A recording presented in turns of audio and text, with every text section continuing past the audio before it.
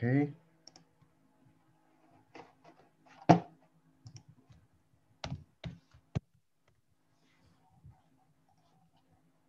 Hi everyone, welcome to our first Wednesday for October with COLOV, organised jointly by COLOV and the Department of International Development at Maynooth University.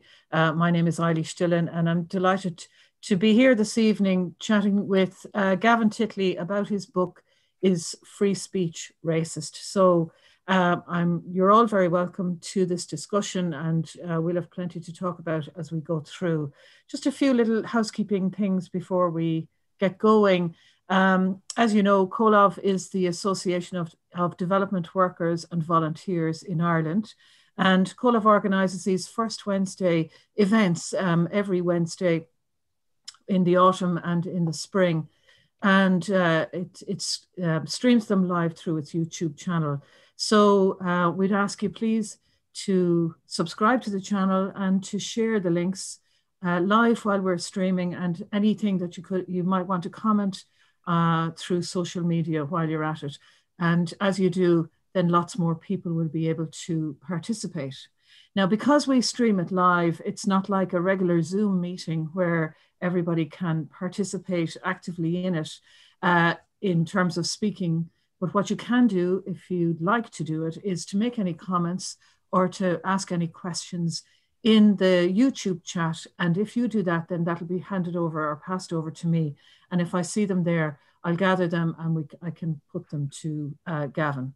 So without further ado, I'd like to welcome Gavan Titley from the Department of Media Studies at Maynooth University also. So it's great to be working with a colleague this evening. And Gavan has written a really interesting book among his other titles.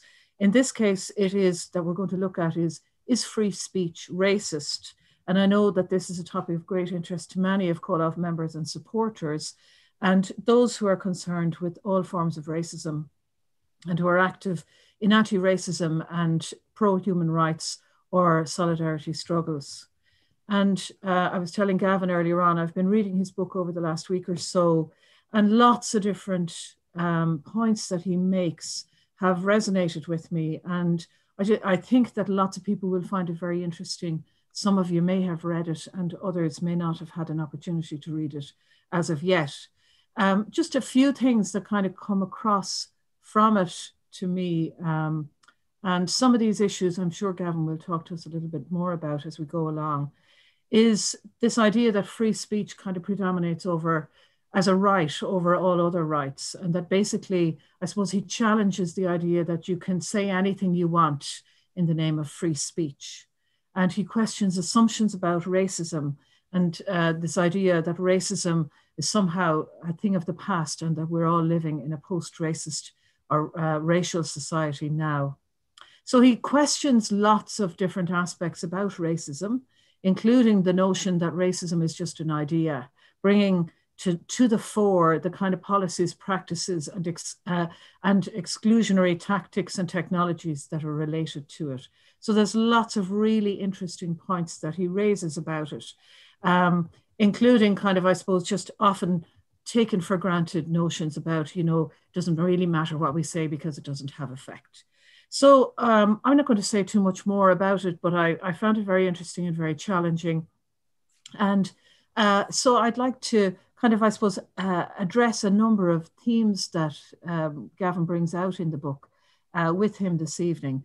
The first thing, though, I'd like to ask you, Gavan, and just to say welcome, is can you tell us a little bit about why you wrote the book? Maybe you might like to tell us about your background and why did you want to write this book in the first place?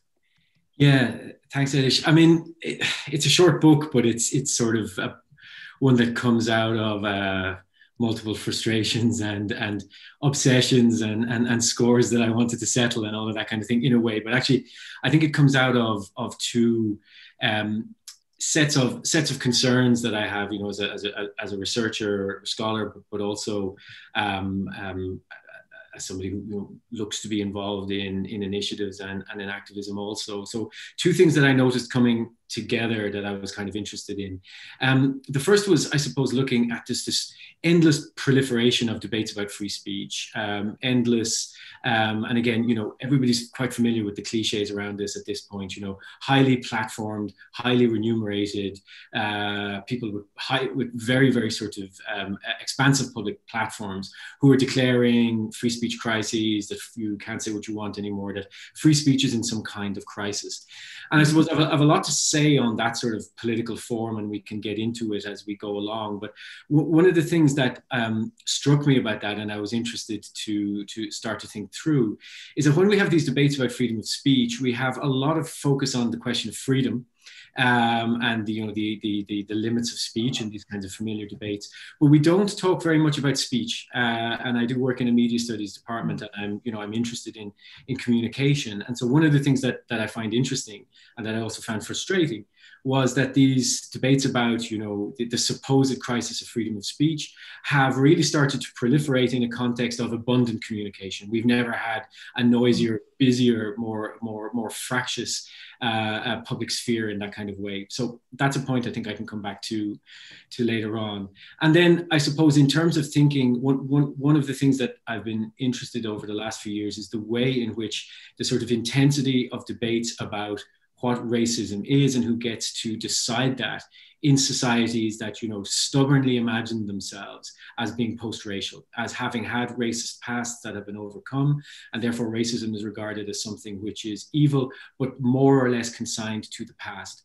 And yet these are societies that are characterized by endless debates, or very cyclical debates, very spectacular debates about what constitutes racism, and who it is gets to decide that. So what I wanted to look at there, or what I became interested in, is how these debates about freedom of speech were having a particular impact on these debates about racism, and serving to amplify sort of racializing logics. And also, of course, when we think about one of the points of entry that a lot of people have currently to these debates about the far right and reactionary and authoritarian political actors, the way in which free speech is being used is also amplifying and extending racist politics. So I suppose those are the kinds of things that interest me. And one of the ways that they come together is I was getting, I suppose, a little bit frustrated with critiques of the far right appropriation of freedom of speech, which concluded by saying, the left or progressive movements need to reclaim freedom of speech as a progressive or emancipatory value. Now, clearly I agree with that. I wouldn't write a book, I wouldn't be part of these discussions if I didn't value, the sort of the emancipatory and collective value of speech and public communication. But it's not enough to understand what's going on in terms of appropriation or hypocrisy and simply say, let's take it back. We need to understand the conditions under which freedom of speech has become a plausible modality through which certain kinds of politics are furthered. And central to that is a sort of a racializing politics that we need to explain in a number of different ways. That's great. Thanks a million. So can I just kind of, I suppose, ask you to develop some of those ideas? There's just two things that you said there about free speech. So maybe we could talk a little bit about that first, and some of the points around all of that. Two things you said there, which I'd like to maybe ask you about. So how free speech, or the kind of the right, the idea of the right of freedom to speak or speech, is being used to amplify racist politics. So can you tell us a little bit about how you think that is happening, I suppose? Yeah, I mean, I think it's I don't want to give a very long and complex answer that too much at the start, but I mean, maybe one thing I could do is talk a little bit first about what's going on with this very prevalent rhetoric of freedom of speech, and then sort of blend the specific ways in which it amplifies racist politics after that. So, I mean, because I think it's important to, precisely because freedom of speech is so important, and precisely because it is such a favored topic of discussion in so many ways, and in contemporary terms, such an endlessly generative controversy, I want to be kind of clear about the ways in which I have approached it in the book. In other words, the ways in which, as I said, certain kinds of free speech crises end up being constantly reproduced. And so my starting point, as I said, was just to ask that question, which struck me as a kind of a media studies scholar, if you like, is why is there an apparent endless proliferation of free speech crises in a context of abundant communication. And which I mean by abundant communication is just obviously thinking of the ways in which in our everyday lives we are bombarded with sources that are competing for our attention and are communicating to us. So social media platforms as a business model are based on the endless solicitation of discourse. They want us to produce and to circulate speech, broadly understood as communication. We are able to have this kind of this evening because in a digitized context, in a digital economy, bodies, institutions, agencies must all become more volubly communicative agencies, hosting debates, communicating to publics that they hope are out there to be communicated with. We obviously, everybody has their own experience of the proliferation of different kinds of media, journalism, and so forth. So we exist in highly unevenly distributed and unequally accessed context of abundant communication. So the first thing I want to suggest is that, it's not an accident that this rhetoric of freedom of speech proliferates in this context. It's partly a product of this environment, because when we are communicating or attempting to mobilize or build publics or build allegiances or just simply be heard in a context of endless churn and endless noise, claiming that one is being marginalized or being silenced from this kind of imaginary center is a way of kind of generating attention, of hoping that you'll be the one who's heard, who's listened to, who's platformed, who can command attention. So I can come back to those a little bit. But when I talk about a sort of context of abundant communication, I'm not saying that this equals an increase in freedom of speech, not at all, because it's also very clear that, the sort of digital infrastructure that we now live in and has insinuated its way into our lives in lots of ways also brings with it multiple threats to liberty, to freedom, including freedom of expression, if we think of how surveillance works, if we think of how datification works. So in other words, what we also have in the environments that we live in is many established but also emergent threats to freedom of expression, freedom of liberty, and so on. So I'm not for a moment in critiquing the way that freedom of speech is understood. I'm not for a moment diminishing the kinds of threats to freedom of expression that exist. But I want us to have a more realist way of understanding them, if you like, which is to say this: when we have, let me generalize a little bit, when we have discussions about freedom of speech, as they break out in public very often two things happen. The first is there's a debate about limits, the metaphor of the slippery slope. Where will we put the limits? What will be the consequences of that? And it sets up a kind of an assumption that freedom of speech is something that we either have or we don't have. And then when we further debate it, there's often a sense in which something happens, there's a controversy, there's an incident, there's a conflict.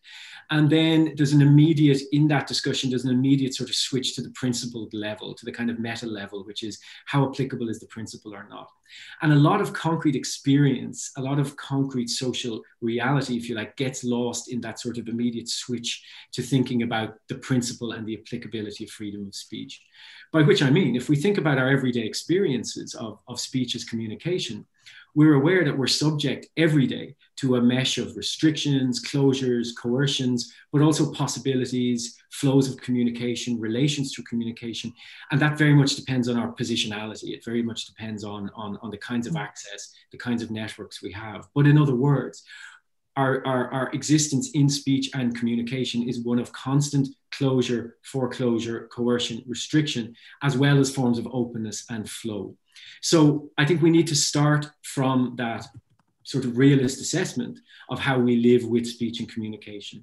And for me, what then happens, and one of the things that I really try to argue in the book, is the question then just doesn't become, is this about freedom of speech or not? Do we have it or not? But rather, what are the issues that can become recognized as freedom of speech issues? What are the forms of coercion that can become recognized within the framework of a freedom of speech crisis? And that's, I suppose, what brings me into the question around racism, which is that in a whole complex set of ways, racism is very generative of these ideas that freedom of speech is in crisis. Whereas, for example, one of the things I write about in the book is the proliferation of forms of anti-terrorist legislation that simply define whole areas of political speech as something other than speech, and they vanish off the terrain of freedom of speech crisis. We never hear them talked about other than by dissenting activists as a question of freedom of speech. So in a sense, that's what I mean. If we start by thinking in a more realist way about speech and communication and how they're distributed, and then start to ask the question of what can claim recognition as a free speech issue and what can't, then we get, I think, closer to some of the things going on politically right now. So I think that brings me back then. That's great. Thanks, Gavin. That brings us back to, can you tell us kind of in kind of practical terms, if you can, how you think that freedom of speech, those freedom of speech debates are, or how is that notion of freedom of speech being used to amplify a racist politics? How and maybe why as well would be. Yeah. I Yeah, mean, I know you mentioned there about, I suppose, the whole thing of generating attention. yeah. But what else is going on, or can you talk a little bit about that? Yeah, definitely. I mean, because I think this is the other sort of, big kind of scaffolding in the book, which I'll try to lay out a little bit, because then it, you know, one of the things that of course I look at in the book is there isn't one sort of wall of things happening here. There isn't one kind of wave. There's a lot of affinities between different sorts of politics that, for a number of reasons, meet or sort of get stitched together through the politics of free speech. So I mean, to situate the question of racism, and inevitably, some of the reactions that I've had to this book is that it's an intervention in kind of cancel culture style debates and that kind of thing. And I really didn't intend it to be, but I don't mind it being seen as such. But the reason that I say that is a bit like the question of sort of hypocrisy. If we take some of these sort of things that are happening all the time, we can take positions in relation to them. But again, I'm interested in what structures them, what makes them recur constantly as certain kinds of political or media spectacles. And one of the things that happens all the time in these sort of so-called cancel culture. Whoops, I'm rebounding somewhere voice-wise. I think you're okay again now. Okay, now, yeah, that's fine. So one of the things that's often at stake in these kinds of set pieces, and everybody I'm sure listening has a whole repertoire that they can supply themselves, but one of the things which is really central to understanding, I think, what's going on is the way in which discussions of racism are very often framed that it is the accusation of racism, or sometimes, as now in the United States, that it's anti-racism as a whole, anti-racism tout court, which is shutting down debate, is silencing legitimate concerns, is marginalizing uncomfortable truths. You just can't say things anymore. You can't say them honestly. You can't say them plainly. Now, that's a very established way of marginalizing anti-racism. If you look at, debates from Powellism onwards in the UK, for example, and the cliches about the race relations industry in the 1980s, this was about saying that anti-racism has become hegemonic and it's shutting down ordinary concerns and legitimate debate and so on. So there's an ideological sort of side to this, if you like. But there's been a real increase in this sort of sensibility that anti-racism is something which is censorious, that it silences things by making everything about racism. And it's this sort of dynamic that I was trying to explain in the sort of scaffolding of the book again. And again, to make it clear, we know there are lots of actors, and we've mentioned already sort of different sorts of far-right or reactionary actors that use this as a political strategy. But in order to understand why the strategy has some kind of efficacy, I want to try to explain its purchase. So one of the contexts is, again, a kind of communicative one. And again, I think this might be familiar to a lot of people, which is that anytime there's a story about racism, or anytime somebody shares their experience of being racialized or subject to racism, or there's an attempted public mobilization around the question of racism, it becomes a sort of massively generative event. It becomes an invitation for people to adjudicate, well, we're all against racism, but is this racism or is this not? And so what happens is it generates a lot of kind of digital noise. It generates a lot of media noise, a kind of a storm of discourse. And I look at this in this book and in a previous book as a kind of silencing around being able to talk about racism, but it's a silencing through volubility. It's a silence through noise. It's a silence through the pretense that actually we're having all of these kinds of debates about it. So on the one hand, you get this sort of endless kind of debatability, not debate, but debatability, as I call it, this kind of noise, the cyclical noise in our circuits of media about, well, is it yes, racism is bad, but is it really racism or is it not? But to understand that, we can't just put media at the center. We need to put what I call in the book this kind of Western post-racialism at the center as well, which is, to try to sum it up and not go on about it at length, is I suppose a kind of very resilient, institutionally reproduced public mythology, powerful mythology, particularly in Western Europe and the US. So in that way, some of my concerns in this book are very parochial and very Eurocentric. But what I try to show is that in different countries, there's a very comparable story, which is that race, understood exclusively as a sort of pseudo-scientific term, or pseudo sort of body of pseudo knowledge, is something which has been refuted in the post Second World War, post Shoah moment. That racism, particularly after this sort of defeat or collapse or marginalization of openly racist regimes such as Southern United States or apartheid South Africa, racism has also been marginalized. So, of course, racism still exists, but it's a question of individual prejudice, so it can be educated out. It's a question of bad ideas, such as scientific racism, so they can be defeated, in open debate, or it's actually just prejudice that anyone can have. So, in fact, people subject to historic forms of racialization can be racist because they can display prejudice against others.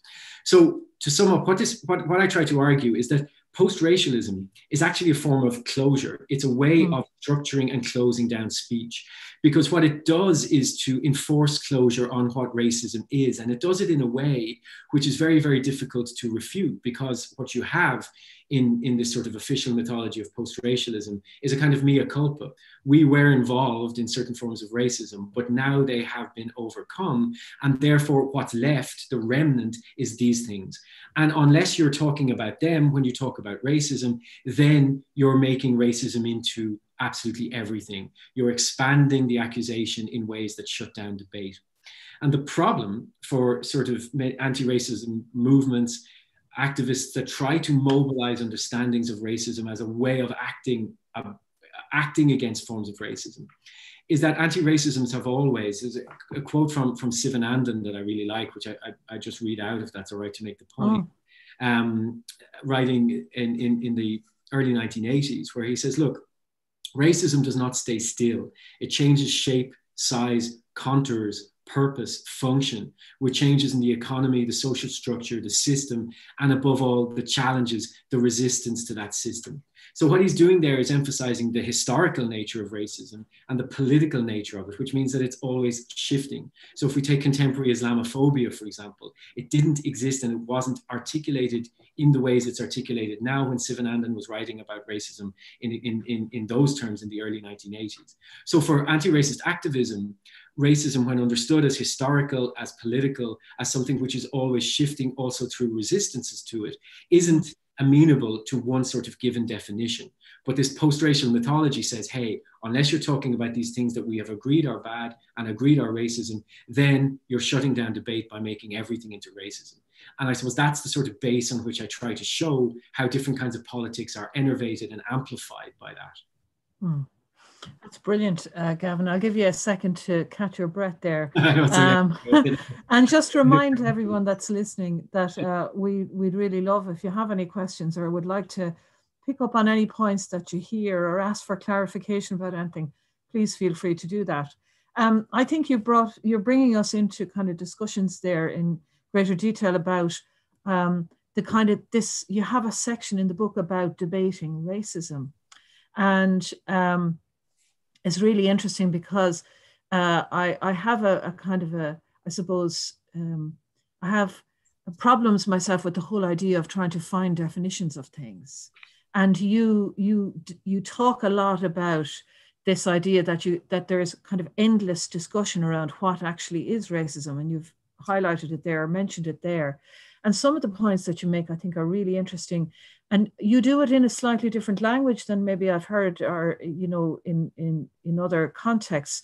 Like some people talk about structural racism, or that, you talk about the fact that racism isn't just ideas, not that it's not ideas, but it isn't just ideas. And that part of the problem, I think you've just mentioned it there as well, is that when racism is considered to be a set of ideas, then in what you call, like, in this marketplace of ideas, all ideas are valid, and therefore it's very, in some ways it's very hard to challenge kind of what might by one person be seen, or many people be seen, as racist.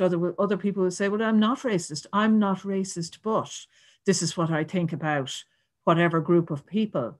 And so I suppose I found in reading the book that kind of clarification that it isn't just a set of ideas, and that linking racism to, as you just said there, histories, to politics, to technologies of racialization or racism, technologies in, I don't know, in government, in everyday life, basically. I found that very useful and very important consideration. And so, will you make a little bit more comment on, I suppose, if somebody was to ask you, Gavin, what is racism? How would you address that answer? Well, that's something that I kind of might work my way back around to, because I think I agree with you. I mean, one of the things that kind of always interests me, and I suppose there's a certain level of kind of optimism in this as a set of public expectations, but there's also a certain kind of denial bound up in it as well, which is that, I think all of us recognize that, we live in a sort of media, and orientate ourselves within a media environment, an informational environment, which has become in many important ways deeply irrational, deeply difficult to navigate, where forms of sort of expertise and authority have become wildly relativized, all of these kinds of things. So within all of the kind of constant sensation, within all of the constant sort of competition for attention, even within all of that, there's still, let's say, a language that we sometimes access about public debate, which has expectations about the capacities for, or potentials for dialogue, or potentials for shared understanding, or potentials for kind of forms of resolution or closure through the sort of, fora and mechanisms of debate that we also know have very, very little to do with our experience of the everyday media world. They do have something to do with our experience of interpersonal conversations, or, discussion groups, or forms of collective action. But they have very little to do, I think, with the sort of the mediated environment, the mediated public sphere, or, to use that dreadful phrase, the marketplace of ideas, which is out there. And yet we're still very attracted to this notion of that, let's just have the debate, and that there will be greater understanding, and from that will flow the possibilities for certain sorts of, if not consensus, then a more pluralistic sort of mutual recognition, or whatever it might be. And then within that, of course, as well, there is also that temptation that if we define something, it will act as a kind of an anchor point in public discourse, and if we agree on the definition, then we can move on from that. So, like I said, I'm not averse to the kinds of hope that are invested in those ideas, but they are very idealist ideas. They do assume that ideas lead in all kinds of ways that, don't make a lot of sense to me, in terms of a kind of more political, materialist approach to thinking about how media works, how politics works, and so on. But what I try to argue in the book is that, and you use the idea of a kind of technology of racialization, and it's an interesting phrase, because I try to argue that actually these sort of assumptions, unless we sort of think them through in relation to concrete political relations, engaging with concrete political subjects, can become, for an example, a technology of racialization. And let me give you an example of what I mean by that. One of the books that I reference in the book, and like a lot, is Rene Edo-Lodge's book, Why I'm No Longer Talking About Race to White People. And the title is obviously sort of, deliberately provocative. It's meant to resonate that notion of, I'm not debating anymore. I'm all of those sort of anxious liberal fantasies about filter bubbles or about safe spaces. She's playing with all of those and saying, I'm not talking, and also playing with, with a very sort of identity politics style discourse, saying, I'm no longer talking to white people about race. But I mean, of course she is. She's written a book. She talks endlessly to many different people about that book, right?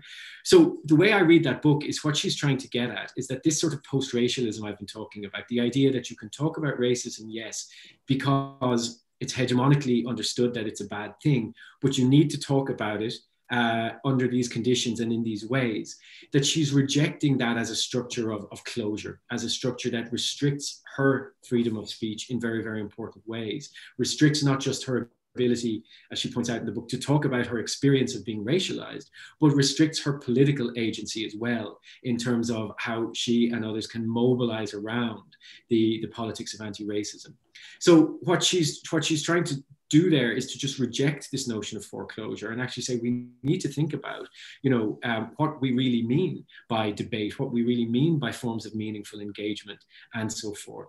So, I think that that's one starting point for us to think about what it would and I think it's one of the things that I'm interested, after having written this book, to think about more, which is what in this kind of context, what do meaningful forms of discourse and dialogue look like, and under what conditions and through what kinds of relations.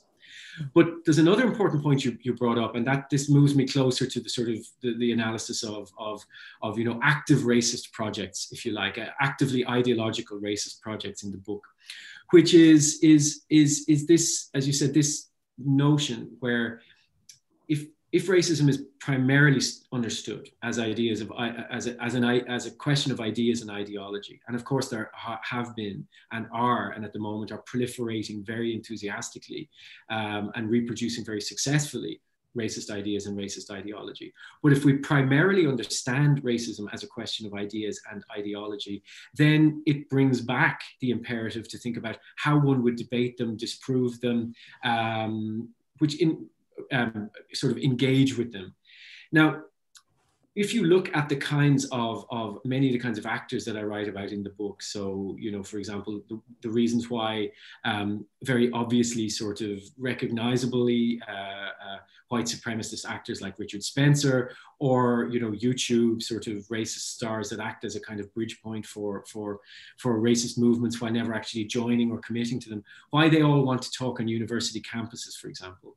Or why we have the popularity now of a discourse called viewpoint diversity in the United States, which is, let's just hear the sort of diversity. Let's not shut things down in a politically correct way. Let's make sure that pluralistically we hear all of the viewpoints. What these kinds of actors have cottoned on to is that if you agree, if you present yourself in these, contradictory ways. On the one hand, you're, active supremacist, but on the other hand, you're saying, hey, but I'm not racist. Racism is something that we've overcome. But we need to be able to have honest debates. We need to be able to have open inquiry. We need to be able to have honest conversations. And what that means is we need to be able to talk about uncomfortable things, but that they're true. So let's talk again, not about race, but let's talk about human biodiversity. We need to be able to talk about, the fact that some people are more involved apparently more involved in terrorism than others. Let's not talk about profiling, but let's talk about that in terms of, certain kinds of religious essentialism or whatever it might be. So one of the things that happens in terms of these sort of post-racial suppositions is that, and especially on the internet, where we have a whole archive, a whole repertoire of racist artifacts and discourses and images and ideas, is that it's very easy to bring these things back and go, look, we know, and it's a very white we here, we know that, we are not racist, but let's just have the debate. Let's just consider these kinds of things as sort of honest and legitimate objects of inquiry. And that's something which is very powerful at the moment, because it wrongfoots the sort of operational assumptions and normative principles of, for example, journalists, of universities, of notions of I suppose, different ways of committing oneself to the notion that forms of pluralism have a democratic value. So what a lot of these very motivated actors are trying to do is to say, hey, look, we just want our viewpoint to be heard as part of that spectrum of legitimate debate. That's all we're asking for. That idea of what constitutes legitimate kind of points of view, or what can be said, and what's considered to be legitimate to give voice to, is a really interesting point that comes up in the book, I think. And yeah. I just want to get back a little bit to that thing about And it's a kind of an irony or a double bind that's going on. On the one hand, it's like racism through the inaction of notions of free speech. And on the other hand, you highlight very well how certain groups in particular are silenced. So that question about who's given voice, who actually can speak, what's considered legitimate to talk about and what's not. And it's without wanting to kind of make it seem as if it's some kind of a conspiracy, because it's not, you're not in any way saying that, but it's like, in effect, racism in effect delegitimizes certain voices and certain notions of what's valuable, that we can speak about, and who can speak, and others that are considered not legitimate points of view that are that are not okay. Can you make any? Can you say anything more about that, or am I just putting what you've just spent the last 10 minutes saying into different words, or getting it all wrong? No, not at all. No, I mean, and I think that you know, that it also does push us to think about, you know, different aspects of how, you know, how publics function right now. I mean, yeah, I mean, there's a number of different ways into this, because I suppose what would be a good starting point? I mean, I suppose there's two ways I could talk about it. One is, you know, that there's a whole chapter in the book which is very much about the sort of the political context of the war on terror, and the particular ways in which, you know, Muslims or Muslim-looking people, to use Ghassan Hajj's phrase, have been racialized in particular kinds of ways, in relation to very sort of a certain kind of civilizational politics, which has come to be very important in Europe and the West more generally in this period. So, I mean, that's actually something I could maybe, if we come later to questions of, you wanted to talk about some of this in relation to questions of sort of development and global justice, I could come back to, you know, that particular political moment there and talk about those issues. But in terms of the question of legitimacy now, I mean, one of the things that is deeply odd to me about the way in which freedom of speech is discussed is that people who I'll be a little bit rhetorical here, but let's say people who make a big fuss about presenting themselves as classic liberals, as the idea goes, who are committed to the liberal heritage, as if there's any one single thing called the liberal heritage, and if it's deeply complex in a lot of ways and deeply conflicted in a lot of different ways, but they lay claim to this and say, look, you know, this is what we need to identify with. There just needs to be more speech. More speech equals, you know, the free flow of ideas. The censorship or self-censorship of any kind means that we may never sort of, you know, encounter that idea that, whether it be true or not, forces us to revisit the truth of our ideas, and all of these kinds of things, which they then track back in the very crude versions. You know, you'll get sort of Voltaire memes. In the more sophisticated versions, you'll get a reference to J.S. Mill and so on. But what is often really left out of this sort of set of claims is that someone like Mill, for example, was not interested in freedom of speech as simply all of the stuff that you want to blur out of your mouth at a given moment. Instead, he was interested in the conditions under which the free flow of speech would produce the possibility of truth.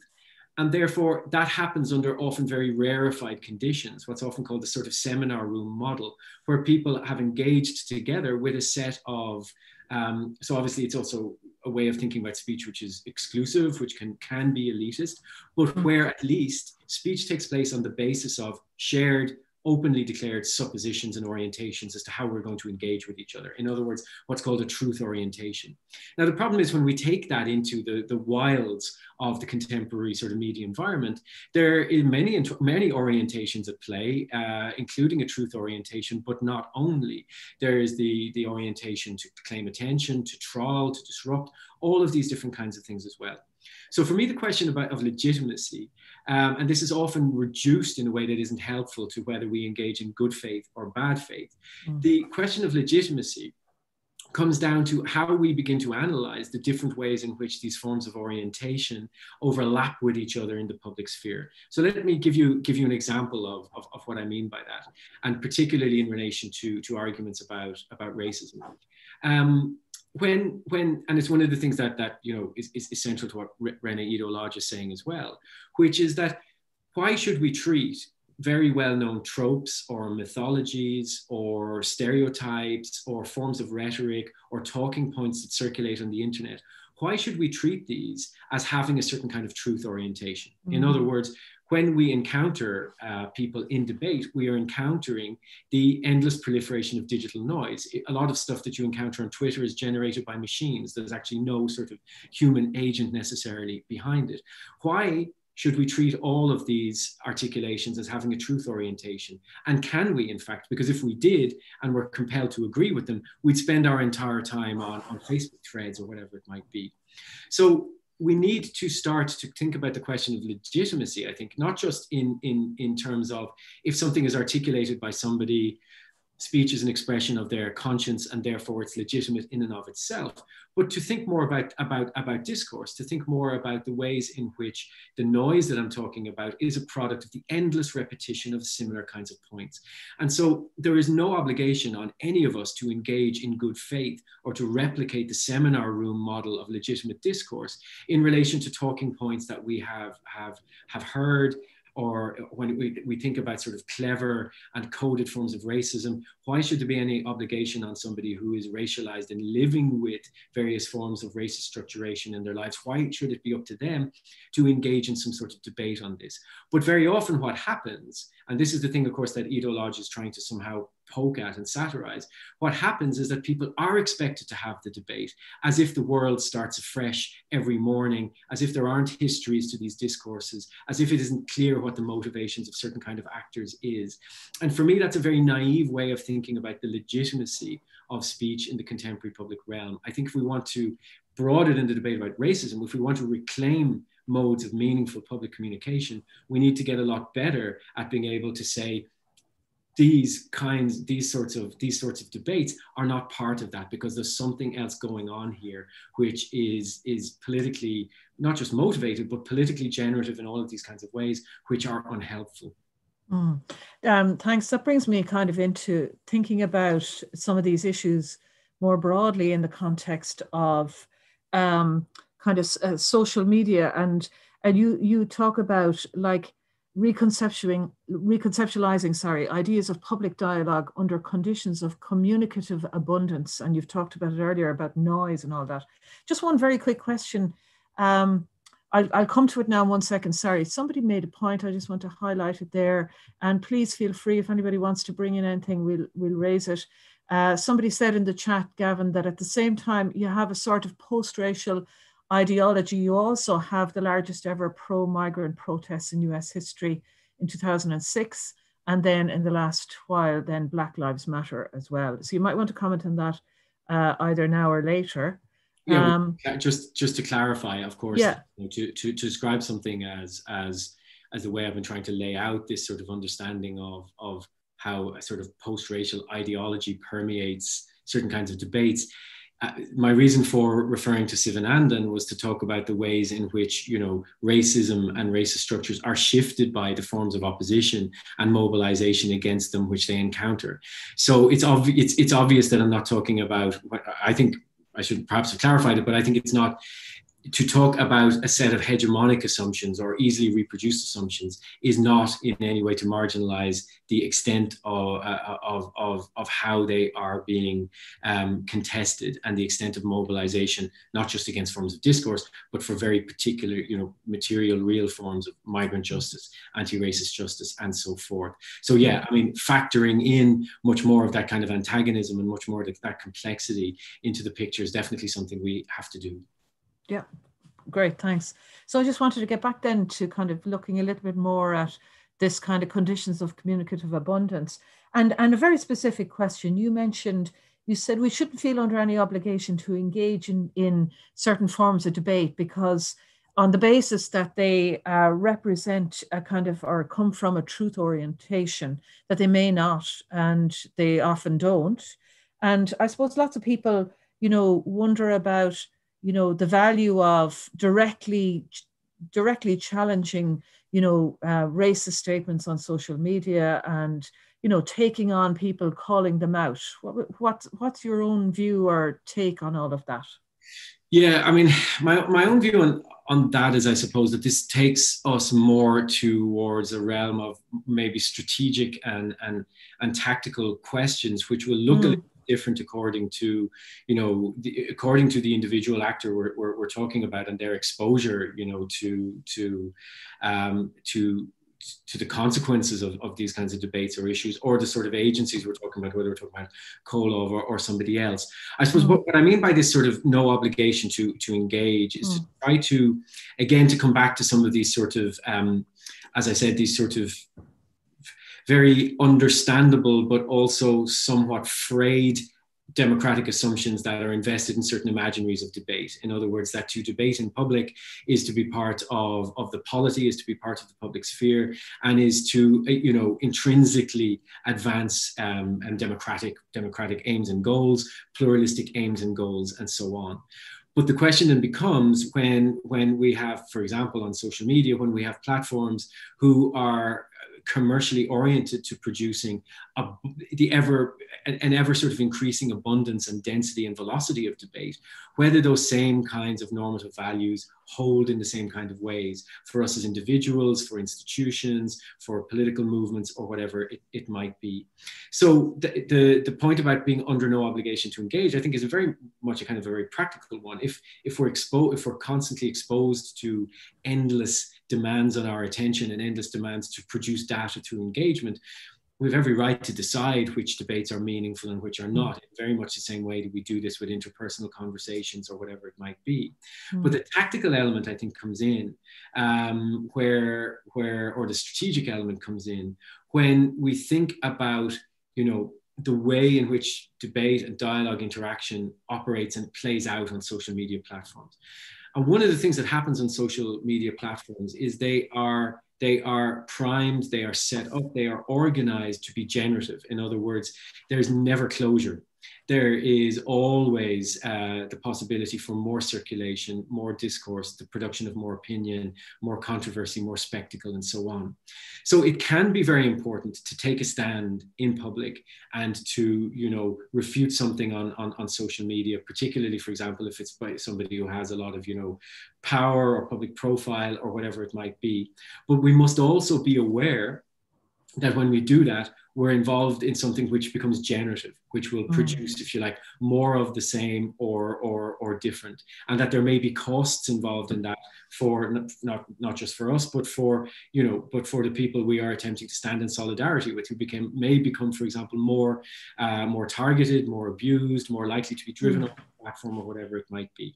So I suppose this is what I mean about this being something of a strategic question. And for me, it depends very much not on how refutable the arguments are, because I think, again, a lot of arguments that are a lot of discourse which is racializing is not something which is open to being refuted in the way that we associate with sort of, public debate.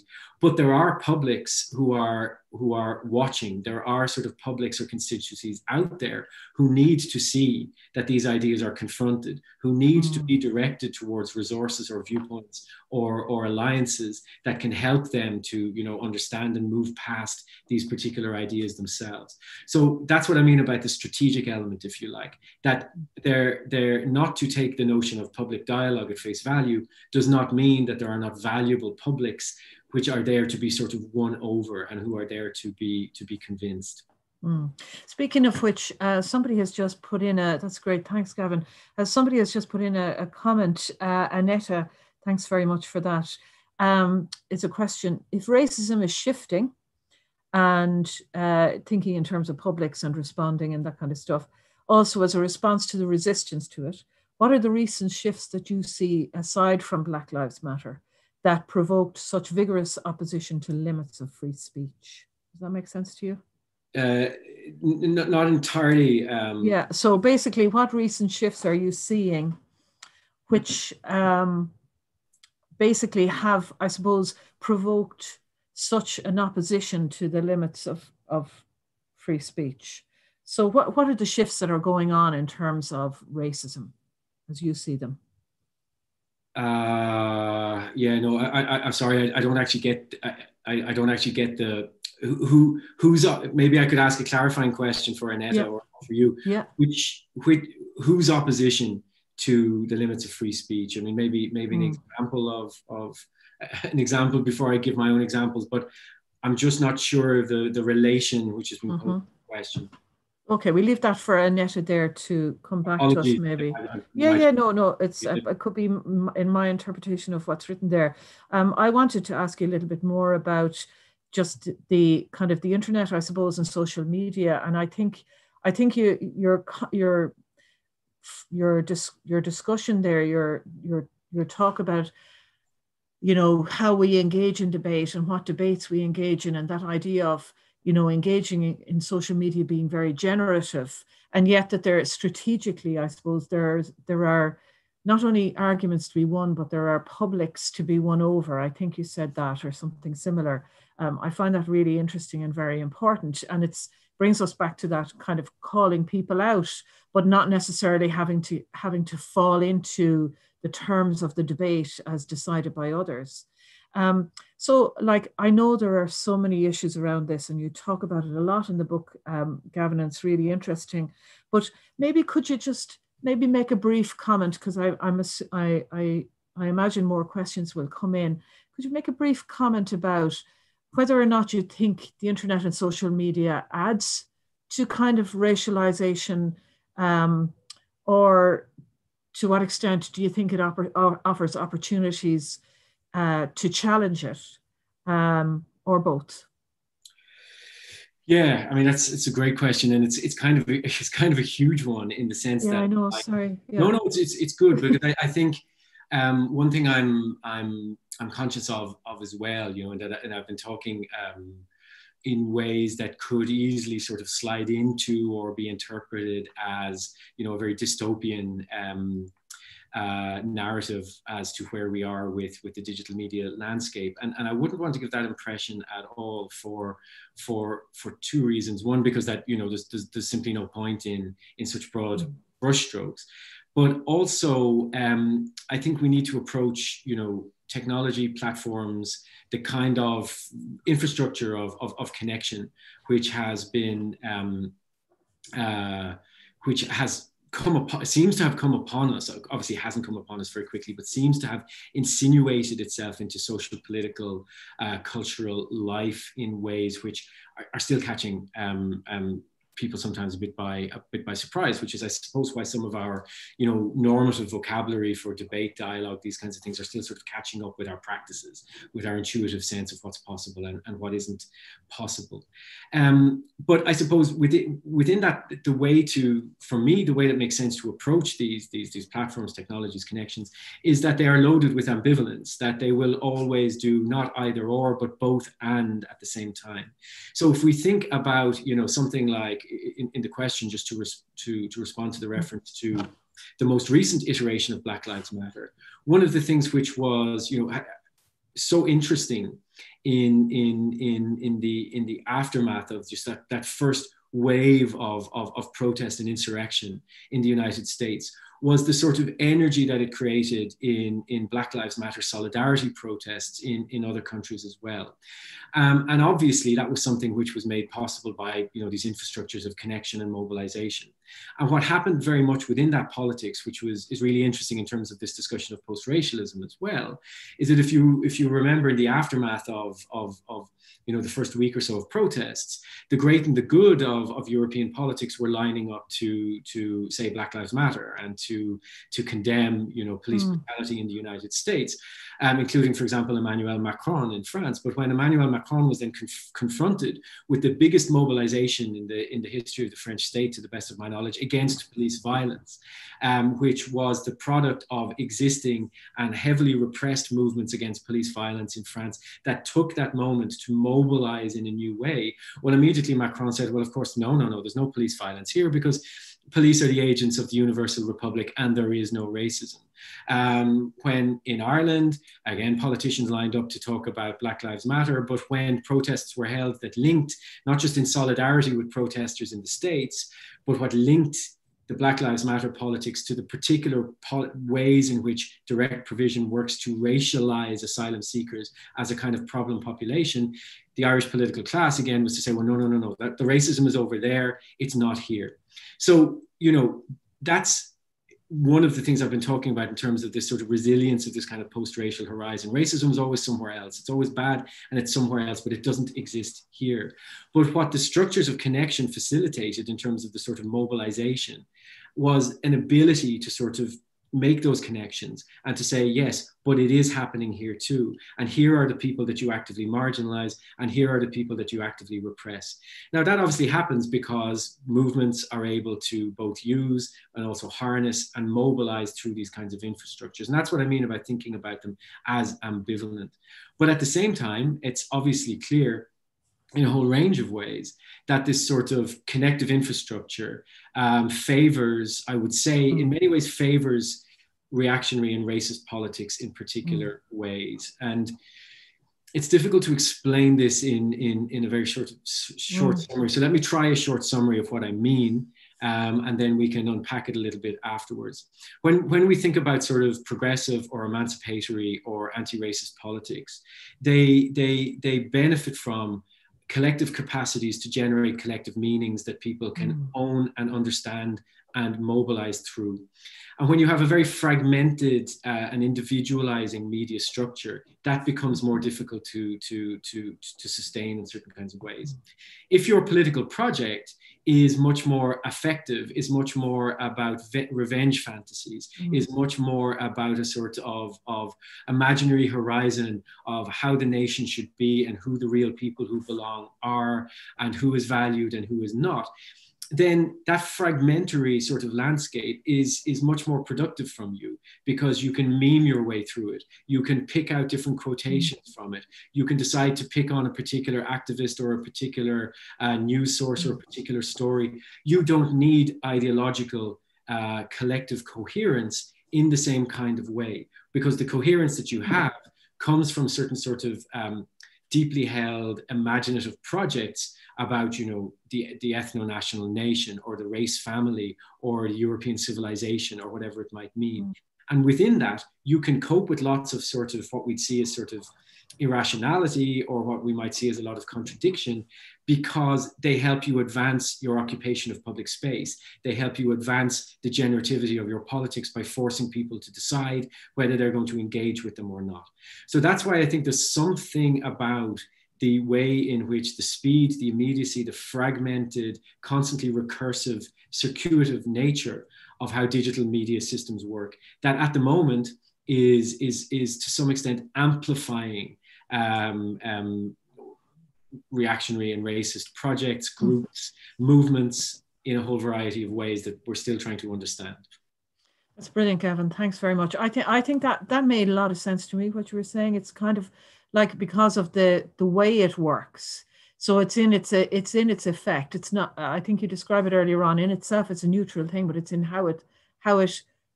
it's the effect of the way that social media works. It can work in the favor of kind of reactionary politics.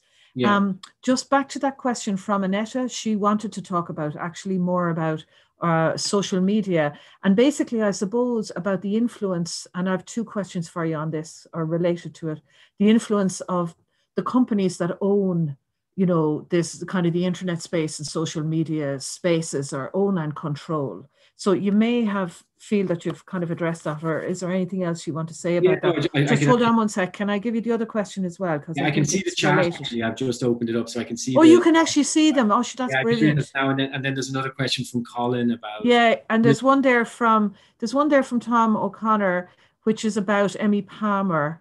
And actually, others can't see the chat, so I'll just call them out if you don't mind, but you can be reading them. So, maybe you can all see it on YouTube. But anyway, I'll read it out. So from Tom, there's been protests against Emmy Palmer, who's the former general director of the Israeli Ministry of Justice, that she's been appointed as censor in Facebook and a fear that she'll censor pro-Palestinian expression. Should we worry about censorship from the tech giants? And then I think this idea then from Colin around political correctness, you might want to comment on that. Yeah, certainly. I mean, I see there's a couple of questions there from Colov office and then from Tom. Yeah, I mean, I think, and this is, this is a debate where, I'm sure there are plenty of people present that I can't see who are much more up to date on some of these specific issues than me, and also on these debates. But I would make a very general comment where I agree absolutely. I think I think the big problem, I mean, if we start with the sort of whoa, that's my office windows kind of go.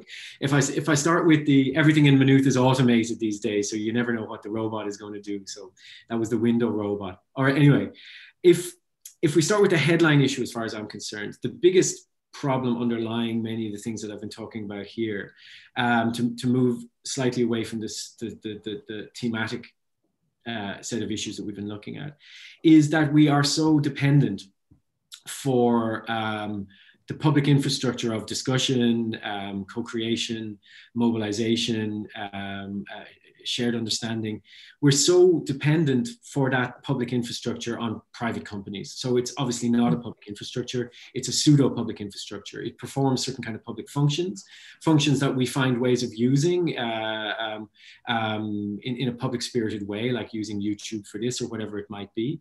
But ultimately, this is both this is the gift of democratically unaccountable corporations, and I think there's a lot we could specific critiques we could make of these corporations, and I think that it would be fair to say both that they are more or less uninterested in the question of the viability or future of any kind of progressive politics on their platforms. They're interested in maximizing engagement, content circulation, and datification, and they will always have very plausible kind of discursive presentation as to their commitment to diversity and pluralism and freedom of speech and so forth. But ultimately, as private corporations, they have provided us with these sort of machinic infrastructures that we can sometimes use on a daily basis or in political ways for our own ends, and they can have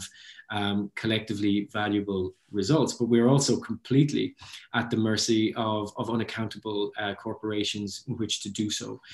And what that means, I think, is that for me, the debate about the critique of these, these corporations needs, maybe collectively, we need to start reorienting it to thinking about how we can also build up the resources of our own communicative spaces and possibilities and infrastructures as well, both in terms of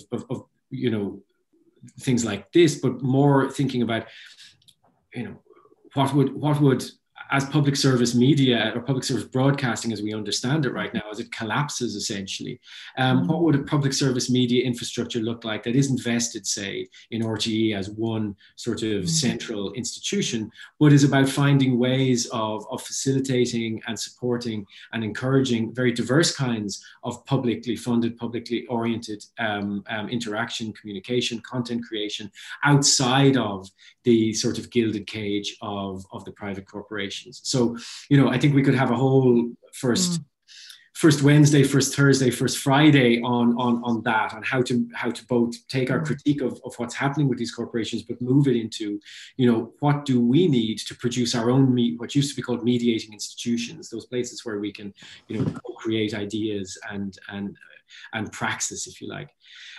Just then to Colin's point, yeah, absolutely. I think it's very important to point that out. And I made a brief reference to this earlier when I was talking about this sort of the histories of anti-racism being regarded as censorious, or the kind of the history of tactics of trying to marginalize anti-racism as overweening, as overreaching. Of course, we know that there are because they've become so resurgent again, well-established historical discourses around political correctness, for example, which find different sort of expressions in more contemporary idioms around cancel culture or being cancelled or whatever it might be.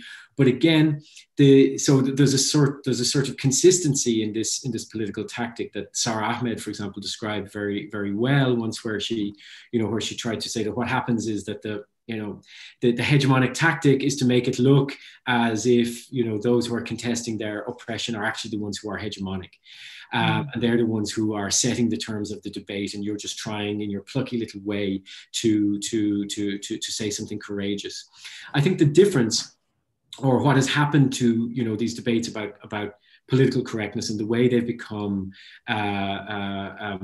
revigorated through notions of cancel culture and so on, has got again to do with how we understand the sort of the dynamics of the sort of the digital public realm. If you take, for example, the idea of the contrarian, and we can all think of the sort of, the media contrarians, the people who are always on hand to say something, I know this is going to be unpopular. I know they're going to try and censor me for this. I know I'm going to be, called a racist, but it has to be said. They are able to operate and consistently reproduce themselves by simply depending on the speed and circulation of churn to allow them to reposition themselves, the next day or the day after, in relation to the exact same talking points and the exact same sort of performance of being censored or marginalized or subject to political correctness or whatever it might be. So it's very clear that the sort of the grift around this has been structured into the political economy of comment and debate and opinion and so on. But I think there's something else kind of going on, which is that it shouldn't surprise us. Let's say something more profound than just the kind of chancers that I'm talking about. It shouldn't surprise us that language becomes so central to controversies in a highly mediated, highly accelerated, highly discursive public realm. Because, of course, what happens in that context is that different languages, different ways of constructing an issue or a problem, different way of excluding aspects of that issue or problem, are colliding with each other in accelerated and sometimes unpredictable ways. So one of the responses of forms of hegemonic expression to that has been to say, nobody will engage with the issues anymore. It's all about the critique of language. It's all about correcting how we should talk about things. But what's being denied there is that there is an accelerated collision between, if you like, discursive communities that were previously, if not kept separate, but were previously much easier for, dominant communities to ignore or to marginalize or to pretend that they don't exist. And one of the ironies of that is that, the flip side of these sort of debates is a critique of, well, why can't people just robustly engage with the ideas? They want to hive off in their safe spaces and not have the debate and so forth. So on the one hand, what goes on in these kind of cancel culture debates is to say, I refuse to recognize what's happening in an altered, accelerated, and very, very antagonistic public space. And then at the same time say that everybody has to play in that space, or they're being undemocratic, or they're in the thrall of identity politics, or whatever it might be. So it might really be, actually, when we think about some of these dynamics, that, a politics of reconstruction is to say, we actually need more safe spaces, we need more filter bubbles, we need more echo chambers, in the sense that I don't think any of these things exist in the way that they're discussed in cliched terms, but in the sense that we need to be able to construct, in so much as we think that this is about discourse and the exchange of ideas, we need to be able to construct viable discursive communities that are not constantly sidetracked by these sorts of dynamics. So the idea of political correctness has always been a nice kind of tactic, because what it does is it plays a discourse game. It's a language game itself, but it says, hey, look, I'm the one who just wants to speak freely and honestly. They're the ones who are actually playing the language games. What's happening, I think, right now is that language games are an inevitable part of the way in which the sort of flow of content and interaction with each other takes place. Great, Gavin. Thanks very much. Just going to wrap up in the next few minutes with just a couple of areas that I'd like to ask you to talk about. And I suppose the first one is sparked by that whole idea of language games and discourses. And I'd like to kind of just throw a few ideas out about the relevance of the book and about, I suppose, debates about racism in thinking about development and development practice. And I think a few of the points that you made about racism and communication and discourse in the book really resonated with me. The whole thing about racism not necessarily being obvious, overt racism, or even in the name of anything related to ethnicity or race, but that it can be imbricated in policy and practice and come in the guise of benevolence. Mm-hmm.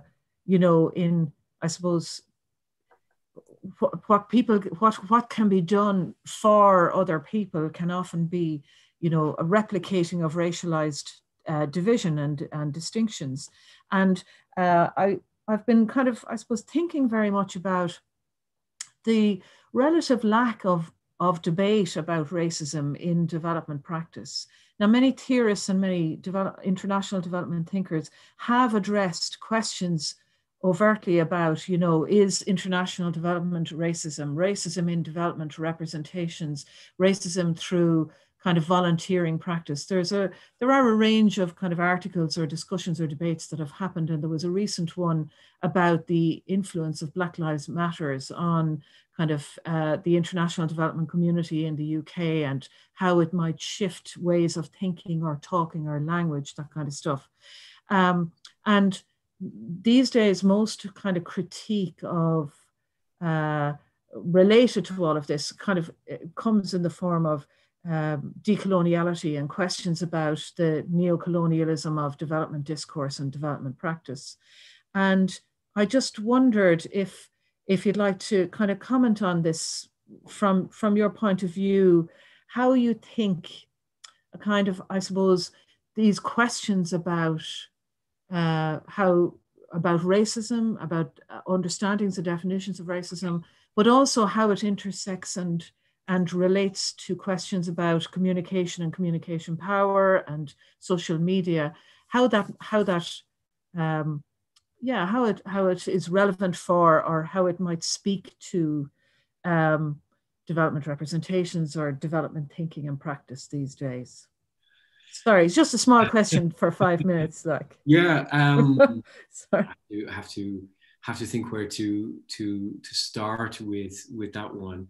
I mean, I suppose I don't address debates about decolonization in the book, and if I did, I would talk explicitly about a much more active notion of decolonization rather than the idea of the decolonial or whatever it might be, which I'm not always sure what that's meant to refer to.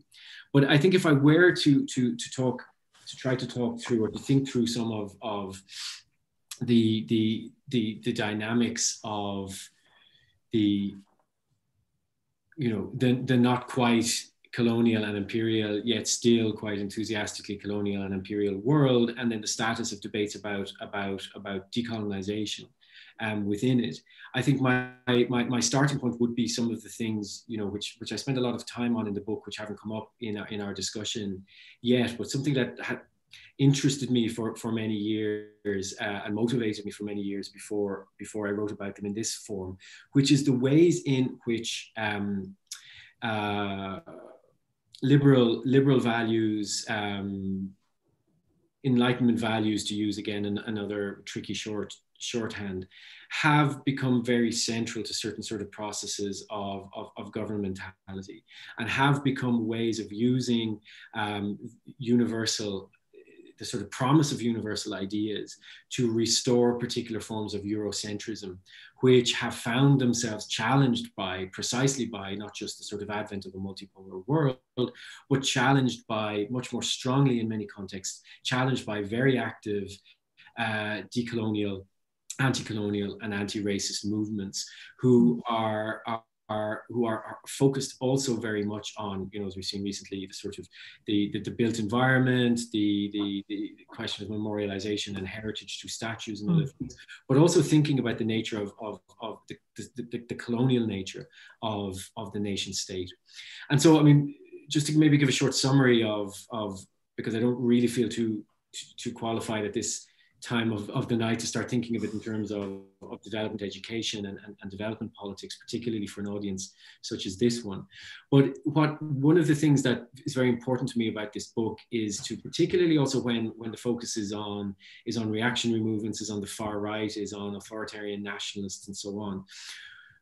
One of the things that's very important for me in this book is to emphasize that much of the ground for their appropriation or their productive use of the politics of free speech has been laid down by nominally liberal representative democracies, center-right and center-left governments in the period since 9/11, obviously not magically starting there as a threshold, but intensifying very much afterwards.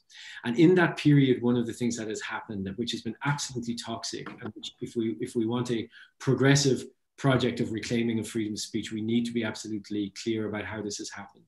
One of the things which has happened in that period is the notion, or is rather a politics whereby liberal and universal values have been declared to be not nationally specific.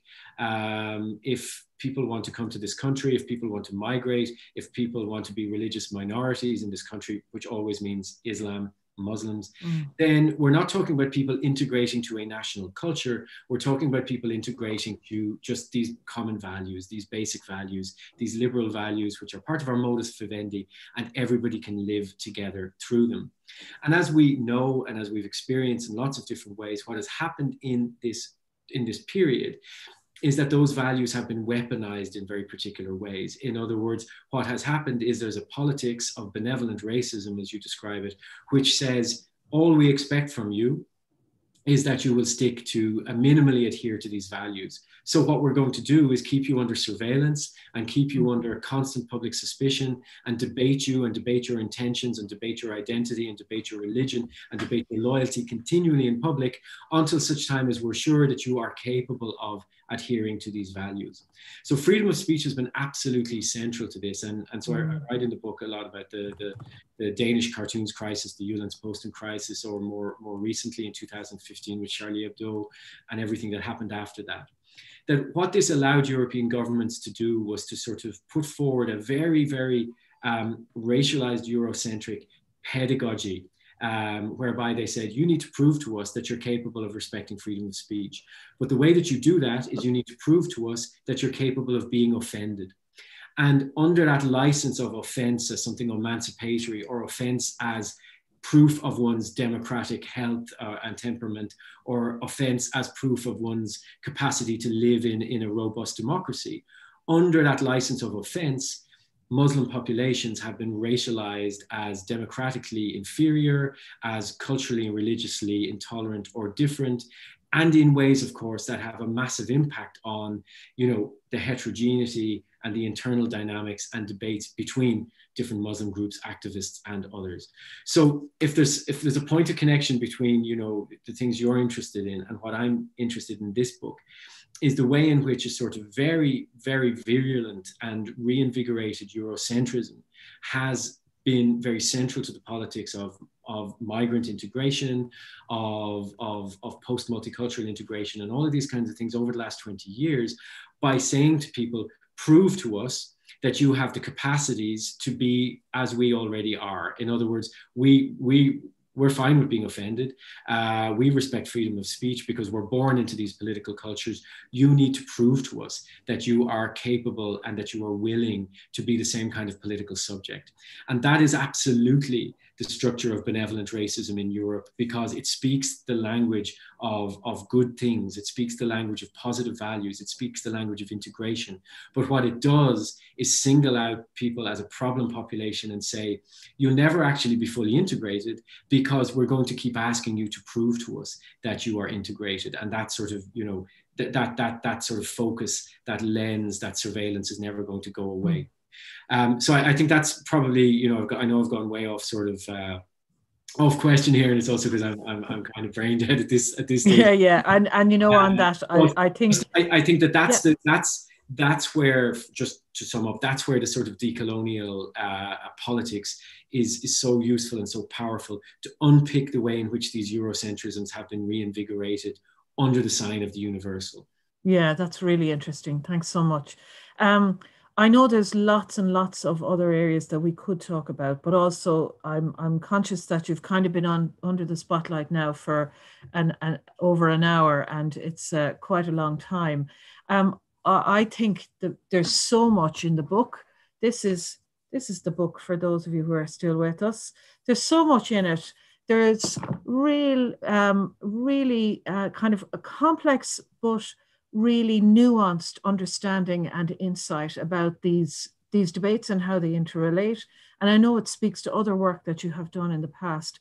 And I think there's loads and loads of challenges there for us to kind of to unpack, as they say, and to look at what are the implications for activists, for solidarity workers, for people concerned about direct provision, about the way migrants are treated in Ireland.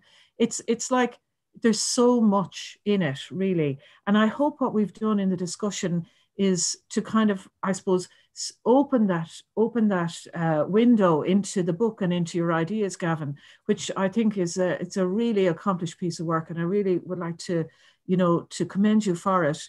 But I hope that we haven't given people too many spoilers, and that people will actually go and buy it, go and get a copy of it, or borrow it in a library. Better again, even get the libraries to stock it. The only spoiler is actually answering the question. Yeah, yeah. Yes or no. You don't find out until the end. Yeah, I have it down here in my notes. The very last question. I was going to say, so is free speech racist? But I won't even go I there. suppose it's my, after all my sort of high-minded discussion of how, trawling and disruption works, it's my own little private sort of trawling moment is the question itself, because it's obviously not a real question. It's a kind of ventriloquism. Yeah. If you imagine what's your man, that dreadful British actor, Lawrence Fox, who's just set up, his free speech party or whatever it is. If you imagine if you pose the question in his voice, you'll have a sense of the kind of ventriloquism that I was playing around with there. What even now is even free speech racist? Yeah. Anyway, that's the backstory. So thanks so much for your really incredible contributions this evening. It was really, really interesting. It's brilliant. Thanks so much. Mark in Koloff has asked me to remind everyone who's still with us to share the video and subscribe to the Koloff channel. And hopefully we'll see you back here at next first Wednesday.